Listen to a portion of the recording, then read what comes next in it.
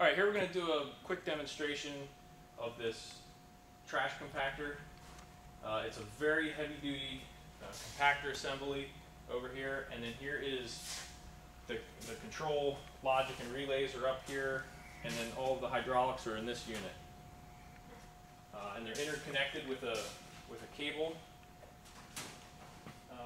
So to control it, you come over here to the control panel, which is on the compactor unit, and you can operate this unit in automatic or manual mode. In manual mode, you just simply hold the forward and reverse button and it moves the ram forward and backwards. In automatic, as soon as you hit start, it knows there's a predetermined pressure sensor which will stop the ram at a certain pressure, indicating that there's a certain amount of crushed items inside of the chamber. So we can just operate it in manual mode just so you can see the ram. So there's this huge, massive door here. And the door can be reversed. You can unbolt this entire carriage assembly off of this side and flip it to the other side if for space constraints you need to change the way the door opens. So inside of there is the compacting area, and that's where the slug will form in there. Where you put the material is up here in the hopper. And then so you can see the diameter, that's the 14-inch diameter, and this is the size of the material you can fit in there. Alright,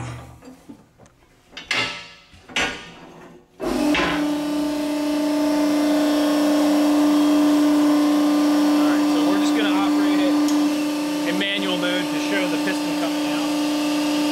You just hold the forward button down.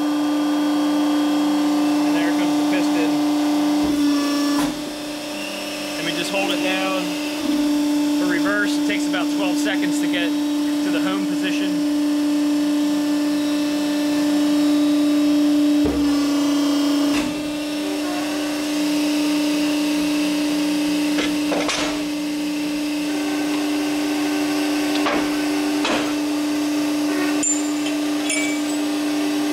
So we'll try the automatic function.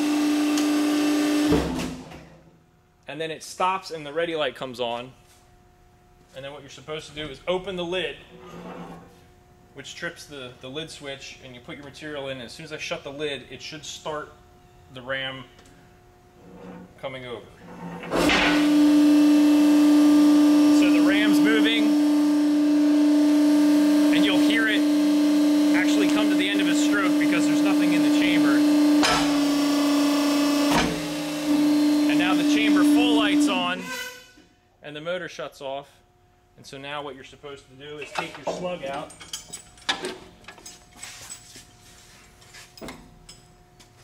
and then you switch to manual now and then hit eject.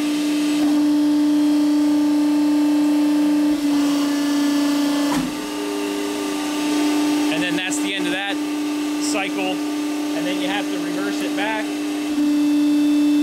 Shut the door, flip it back to automatic, and then do it again.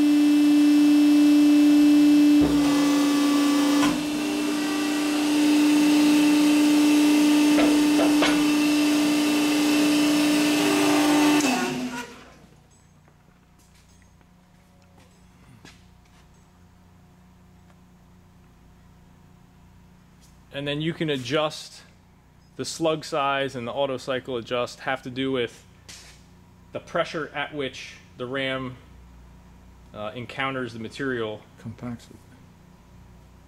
Yeah, to which it compacts it. So you can increase or decrease that pressure, which will make the slug a little bigger or smaller.